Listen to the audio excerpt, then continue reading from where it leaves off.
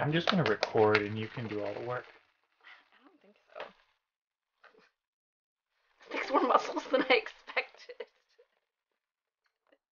Welcome to project number 1. I am so excited to rip off this border. It was already cutting off a little even. We're going to rip and spray with goof off and scrape. We'll see how this goes.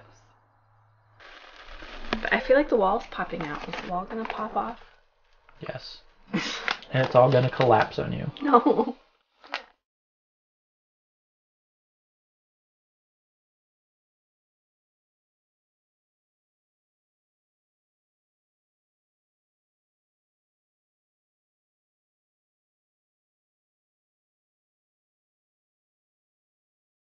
When you're removing the border from an RV, you want to make sure that you have a straight edge whenever you're starting to pull. If you start pulling from the top, it's really hard to get a good angle at it. And when you have a border like this, where it goes behind your trim, it's really hard to get at.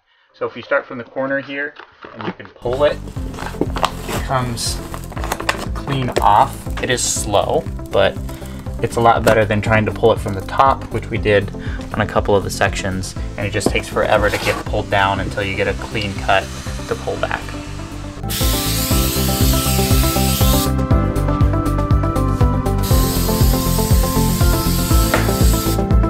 The second step of taking off the border is getting all the adhesive off the wall. So we are using Goof Off, and we're spraying it, letting it sit for a little while, and then we do a second spray before we scrape, and that seems to be working pretty well. So this area has been sprayed and it's been sitting for a little while. I'm going to do a second spray. It's also taking off some of the paint color, but that doesn't matter for us because we will just be repainting anyway.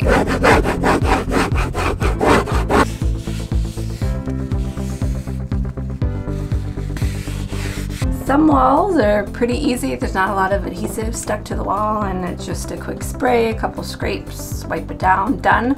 Other walls are just full of adhesive. I'm maybe on round 4 of spraying and scraping on this one, and we've still got some goo.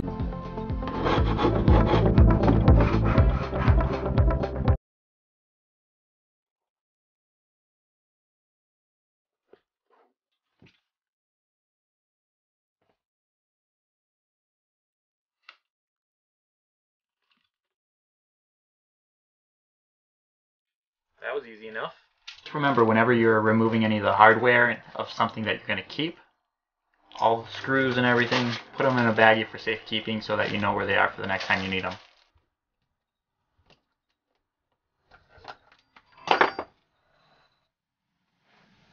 And that's the last of the curtains. And it's so much brighter in here with everything down.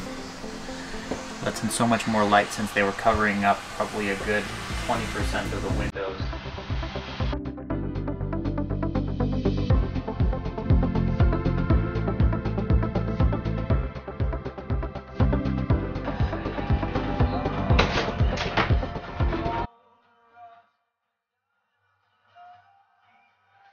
We're not keeping it anyway, so...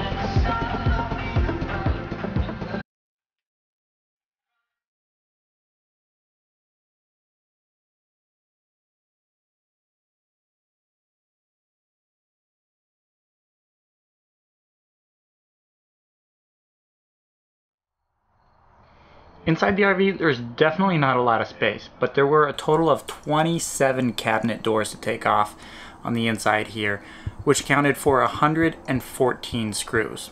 It would have gone faster if I did have a drill, but it only took about an hour to get them all off.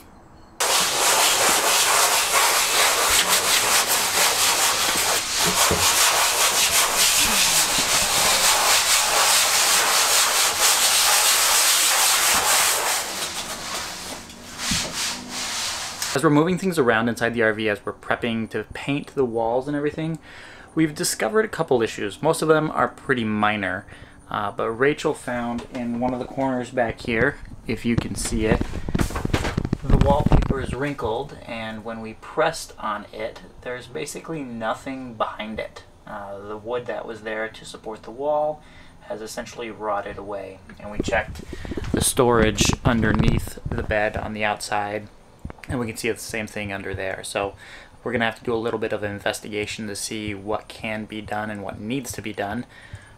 There's not a lot of physical damage on the outside that we can see. I've been up to the roof and there doesn't seem to be any apparent leaks, but obviously there is something, so we're gonna have to take a look, and hopefully it's not too much to deal with.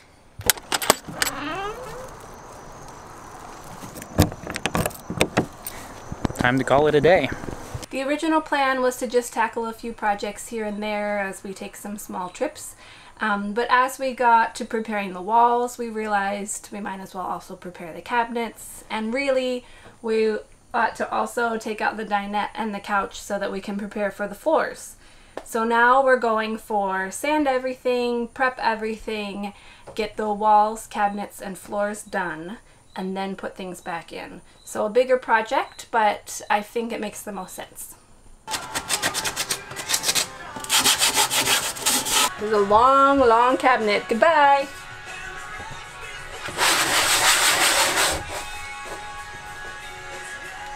That's gonna be a stinky paint job in there. So we've taken out one of the benches here from the dinette, and working on the second one, got all of the screws out except this is still attached.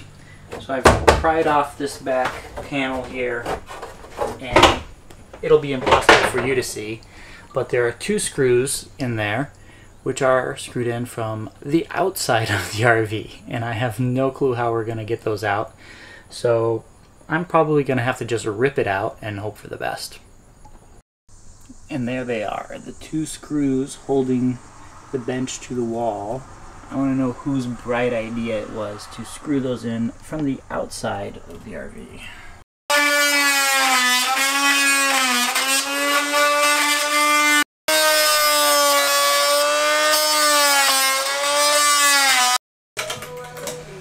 That's what it needed. We're free.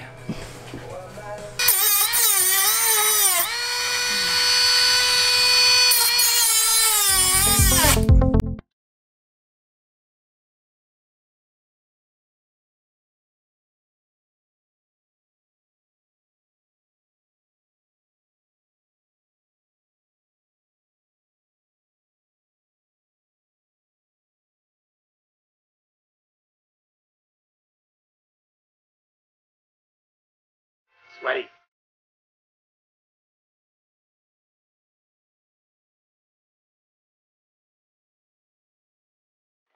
Right behind me is one of our water damage areas in the RV. We ripped up the couch and the dinette and the carpet underneath them, and the previous owner had actually repaired some of the water damage. They pulled out this panel here, replaced it with another panel, and the floor as well, but they didn't seal it up properly. So it's starting to leak again. This is a little bit damp since it did rain the other day.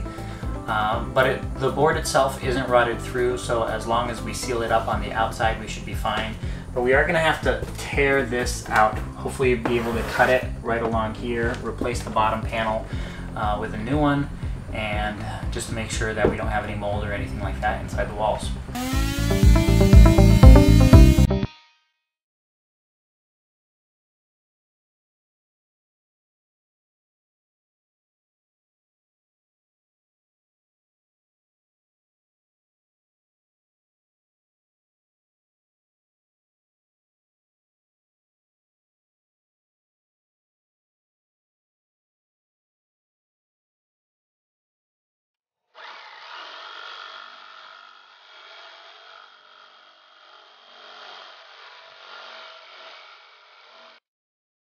Of course, as we're removing paneling on the slide out to get to the water damage and get everything replaced, we found more water damage.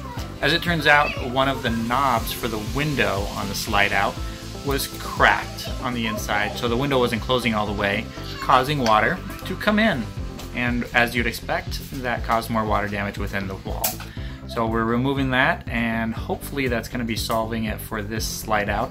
We still have the water damage in the bedroom to take care of, and hopefully maybe solve that next week.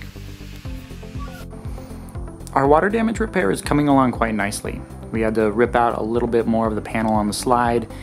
We discovered a leak, as I mentioned, underneath the window since it wasn't sealing up properly because this knob was broken, as you can see. And had to replace some of the panels. The bottom board had to come out since it was completely rotted, but we've got a 2x4 in there now, cut it down to size. Had to cut these studs, make them a little bit shorter so that the 2x4 could fit. Now I just have to put some braces in and finish it all up.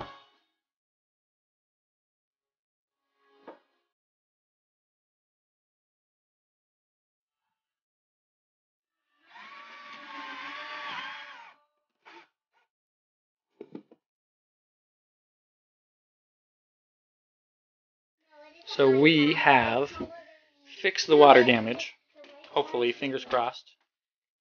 Added in some new wood, new insulation, cut out panels for the mess that we made. And now it's time to staple it to the wall and hope it fits perfectly.